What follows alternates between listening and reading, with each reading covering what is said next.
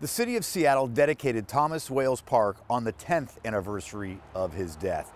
He was someone who served his community, fought against crime, and in his nearby home, he was shot and killed. The country was still in shock from the attacks on 9/11 when on October 11, 2001, Assistant U.S. Attorney Thomas Wales was murdered.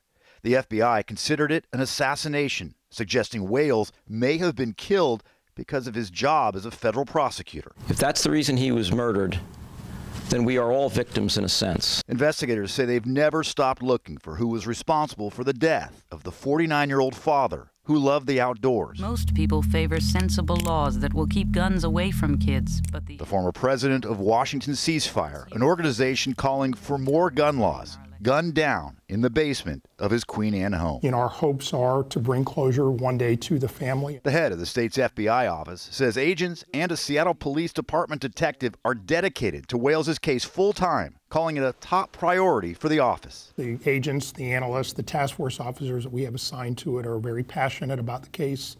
So of course there's frustration. As in any investigation that we work as FBI, that if we want to solve everything. In this case, even, is more personal to them. So there is frustration. A sketch of a potential suspect was released, but no one has ever been arrested. The FBI investigated a revenge theory where someone previously prosecuted by Wales may have hired a hitman. The subject of that investigation has repeatedly denied any involvement.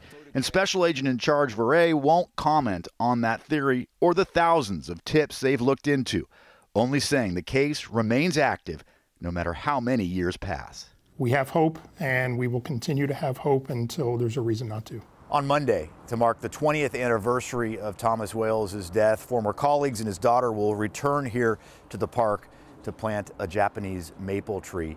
The reward in his case is now up to $1.5 million.